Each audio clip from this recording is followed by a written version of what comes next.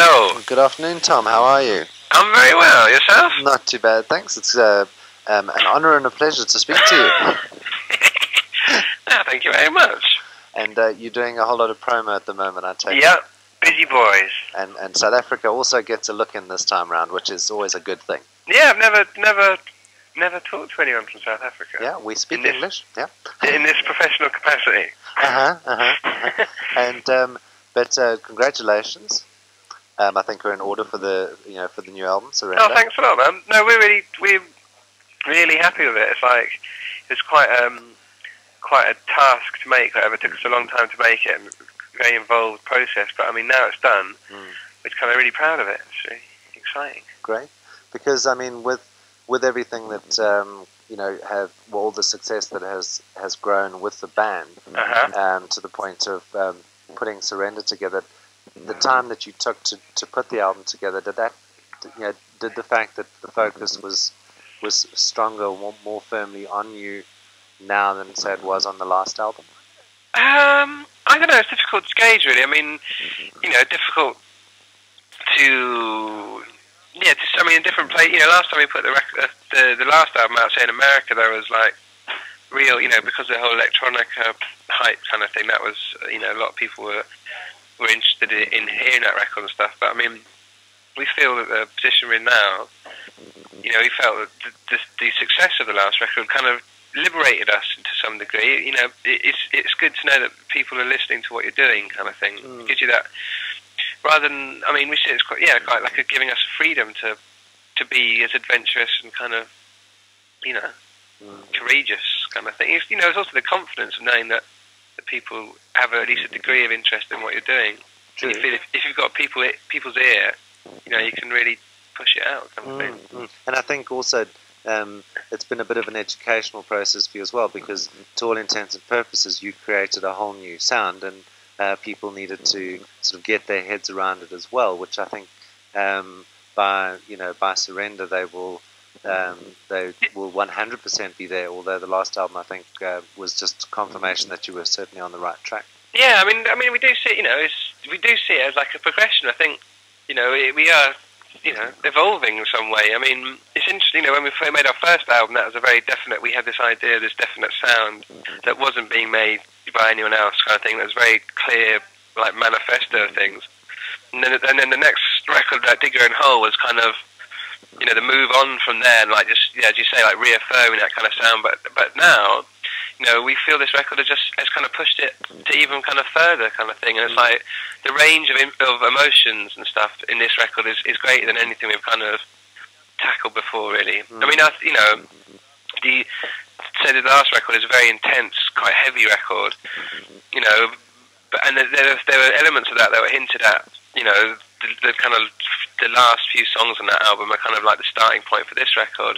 But we're just pleased in the way it just takes in so much, range of things and stuff, but still sounds cohesive, still makes sense. We're very keen for it to still hang together as an album. We both love the idea of making albums, kind of thing. Yes, because I think as well with the Chemical Brothers, I think you probably find a lot of pessimists said, well, okay, you've created what you've created, but where do you go from there? Yeah. But I think you've answered that in the sense of you've always exposed yourself to every element of music, be it rock, be it pop, and whether you're remixing for someone or just working alongside them, you've never excluded yourself from any area of sort of popular culture. Yeah, we're just I mean, the bottom line is we're both big music fans, and we get really excited about different things, and also we want them to come out in our music.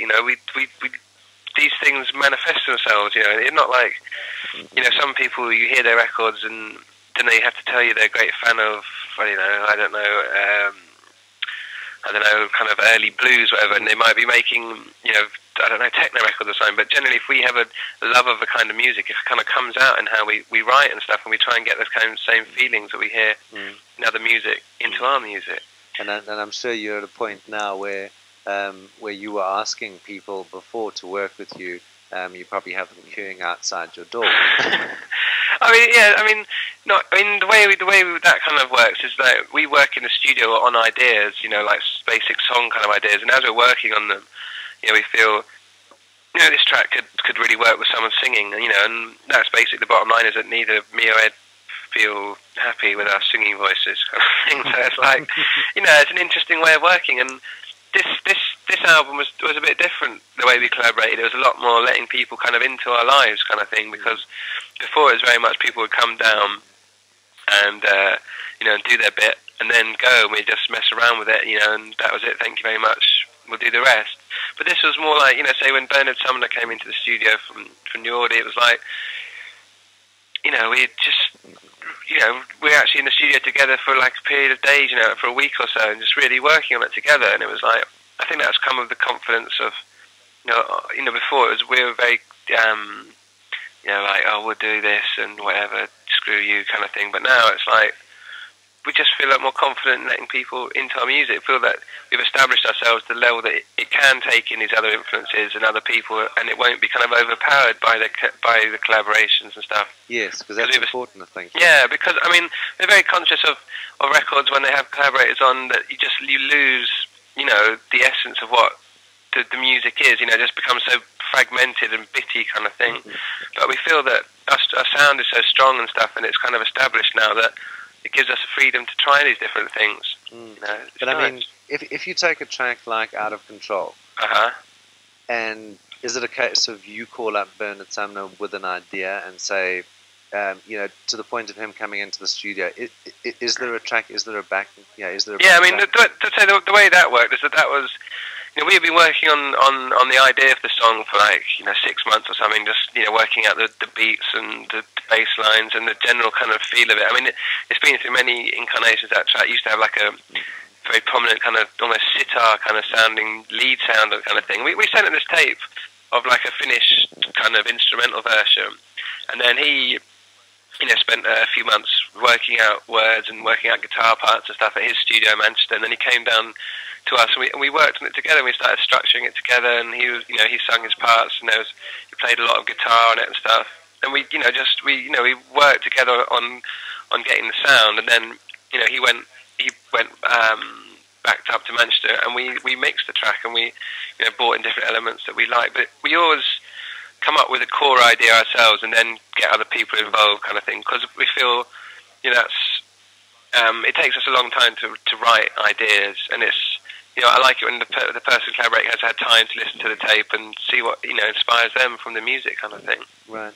And I mean, would you say that there is sort of a single element or a group of elements that strings the new album together? You know, that gives it its consistency outside of sort of the obvious musicality of the whole. Yeah. I mean, yeah, it's difficult. I suppose, I don't know, I mean, you know, in general kind of terms, I think we have a very unique way of using sounds and of the way we approach making music, and just how we put things together. I don't know, it's like, I mean, you know, I always like to feel that no one else, you know, I couldn't imagine anyone else making this record with these kind of, just the way the sounds work together and stuff, and the way that, you know, things that would seem like incompatible or not, you know, would not work together. You know, when we put them together, it kind of works. You know, and that's you know, for us, that's kind of been with us from the start. You know, when we started making records like 7 years ago, we made this track "Song to the Siren," which was on the first album, and it was like we were taking it around to DJs and stuff, and it's like, oh, you know, this will never work. It's too slow. We cannot, you know, can't play this in our sets. We're playing heavy kind of trance music. This won't really fit in. But we were convinced that this music would sound great in that environment. You know, and then a few DJs did start playing it, and you know, we were in clubs and you'd hear the music and it would really work, and you felt kind of in some way vindicated that you'd say, you know, this will work in a nightclub. This will be good. And we feel the same with this record. There's no place for it to exist as of yet. But we make music. We feel, I don't know, we just make music that doesn't exist yet, and we feel like we can hear this music in our head that takes in all these different things, and that's why we make it. That's the impetus to make it, really. And there also seems to be, and I think it's sort of a big part of your success, is that you, I'm sure the people that you choose to collaborate with, you're not only focusing on, you know, on people from the UK or musicians from the UK. you know, you've dabbled with the States, you've had the Mercury Revs, you've had... yeah, I mean, you know, the thing about the people we work with is that we're huge fans of what they do. You know, we love their music. When me and Ed, you know, driving around or something, or we're going to, you know, that's, you know, we're listening to Mazzy Star or, you know, Mercury Rev records and stuff, and it's music we enjoy. But beyond that, it's also, you know, we have an ear of what we think will work with our music, and, you know, music that somehow sympathetic to what we do. And, you know, we imagine it, you know, like when we approached Hope Sandoval, it was like we'd written this kind of song, and it was just, you know, imagine the combination of her voice and this music, you know, it just seemed like heaven to us. And it was like, when she came in to sing it was just a beautiful thing, you know. It was like really exciting for us to, you know, work with someone like that. It's great. Now, I mean, there was a time, you know, with both, you know, Ed and yourself, that you were probably doing more, or taking on more work than you could really, you know, afford to, because to the point that last year you took a back seat and were very selective. Yeah, I mean, well, remixing wise, yeah, yes, definitely. Yes. Now, was that done, you know, for any particular reason, short of you were sort of killing yourself? Well, I mean, for us, when we started, we did a lot of remixes, but the reason for that was that we had a lot of ideas, and we were like, we didn't have like a record contract that would allow us to put out a lot of, you know, like a lot of, you know, we wanted like put out music kind of every week kind of thing, and the way the record companies are structured, that wasn't really, especially as we were on a small independent label at that time, wasn't really financially viable to do that. But we still had lots of ideas and lots of music we wanted to get out. You know, at that time, like 1994, 95, we felt that we'd hit upon this new sound, and we were DJing a lot. We wanted these records to play, and remixing for us was a brilliant way of getting our music out.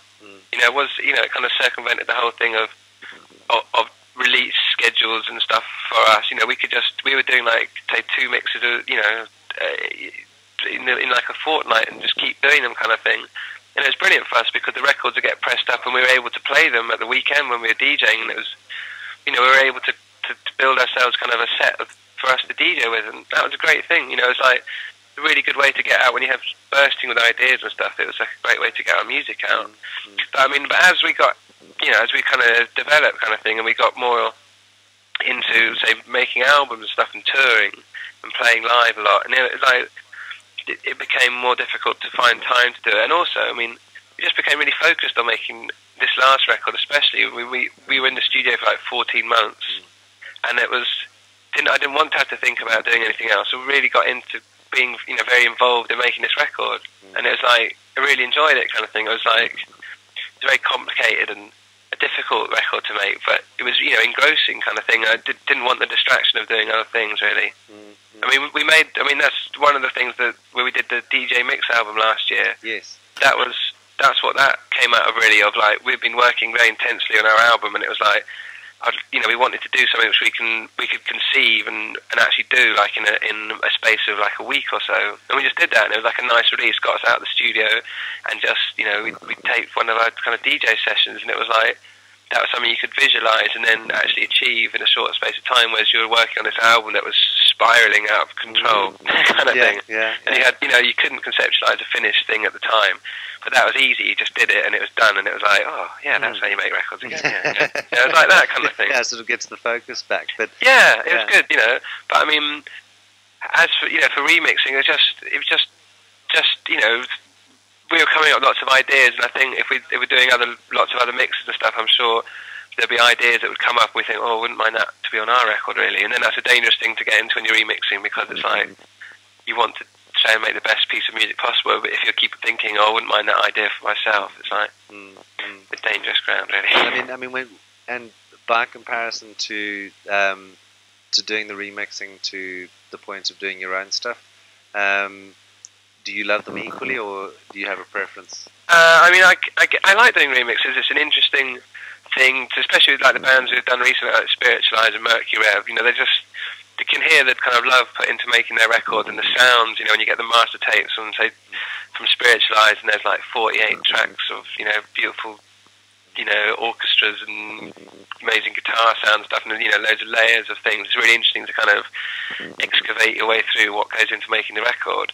But I mean, the sense of achievement of making your own music and your own album, you it's far for me outweighs that. It's like like we both love the idea of album making. We're quite love the idea of making like an hour of music that just kind of exists on its own little world, and that's really into achieving that. And for me, that's the greatest kind of pleasure is making a record like that, really. And I think also, which is commendable with you guys, is that your social responsibility, for lack of a better word. I mean, you've just played a show. Was it in London for the Kosovo refugees? Yeah, I mean, it's like it's something that we can do. It's not a big. You're not saying it's going to really change the world or anything, but it's just something. If you're if you're a baker or something, and someone said, "Oh, would you mind spending like a couple of hours after work to bake some bread to send to Kosovo?" You think, "Oh yeah, it's not a lot of skin off my nose." And it's like the same for if we're DJing, it's like something we enjoy doing, and if it can help other people, then it's cool. It's not, sure. I mean, because you've done it. You did it with the Help album as well. So yeah, and it's something we enjoy doing. And it's like if that can be put to kind of good thing, then it's cool. And we done homeless thing. When we DJed in London and stuff, and we just given our fee to to like a homeless charity, and it's like it's not on some mad charity crusade, but I mean, if it's just small things that you can do that don't, that it's not a problem for you, then you may as well, do it. Just as a part of certainly commendable being a person, isn't it? Yes, I think so, and I think that also says a lot about who you are. But to the point that you've now finished the album, you're going to go touring all over the show, and because you've got quite a hectic schedule, I think, for the balance of the year, haven't you? Sorry, I missed that last bit. So you have quite a hectic touring schedule. Yeah, it's a grueling schedule, definitely. I mean, looking at the like kind of booked up to whatever February 2000 kind of thing. But I mean, it's exciting. We feel like we've made a record. We want to play it to people. It's like doing the press and stuff. We feel probably the record needs explaining as opposed to the other records, which are very. It was just very forthright and kind of there kind of thing. We feel this record is quite, if people kind of get into it, they get a lot from it kind of thing, and we don't mind talking about it. It's good. Great. And very excited about playing it to people, and when we play live, we like that idea of creating the right environment to hear the music kind of thing. Sure. And I think there's certainly a commitment to try and get you guys down to South Africa at some point as well. Yeah, I mean, I know friends and stuff have gone to DJ down there, and so it's like quite a big kind of scene, isn't there? I mean, there is, and I mean, just I think with the Chemical Brothers as well, you are seen as a band as much as you are seen as a group of remixers. So yeah, I mean, we like the. I mean, that's what we are. We see ourselves firstly as like musicians and a band, but we do the other stuff. All the way we make music is influenced by like DJing is influenced how we make music, and they all kind of interlock kind of thing, but. Yeah, for us, when we're playing live, that's when we're making records. That's kind of where we exist, really. We feel right. That'd be good. Could I ask you one last favour, if I may, Tom? Yeah. I know your time is at a premium. 5FM is our national broadcaster pop station here in South Africa. Could I ask you to perhaps do 2 or 3 IDs for me very quickly? Yeah, sure. 5FM. 5FM, yeah, is the number 5. Yeah. You can basically play with it as you will. I think what we can do is there's basically 3. There's a show called The Net on 5FM. So you could maybe just say, hi, this is Tom from the Chemical Brothers, and you're listening to The Net on 5FM. Okay, we'll do that one. Hi, this is Tom from the Chemical Brothers, and you're listening to The Net on 5FM. Okay, thank you. The next one is also for 5FM, but it'll be for Derek the Bandit. And he's actually a keen supporter, and he does a lot of stuff with Kiss FM actually in London. All right. Yeah, so away you go. Okay, this is Tom from the Chemical Brothers, and you're listening to Derek the Bandit on 5FM. Brilliant. Okay. Okay, man. And I think maybe if we can just slip in a generic, just say, hi, this is Tom from the Chemical Brothers. And you are you're listening to our new album. Okay. Hi, this is Tom from the Chemical Brothers, and you're listening to our new record on 5FM. Superb. Thank you very Cool. much. Thanks all for your time. Thank you, and Okay, bye. good luck with it. Cheers.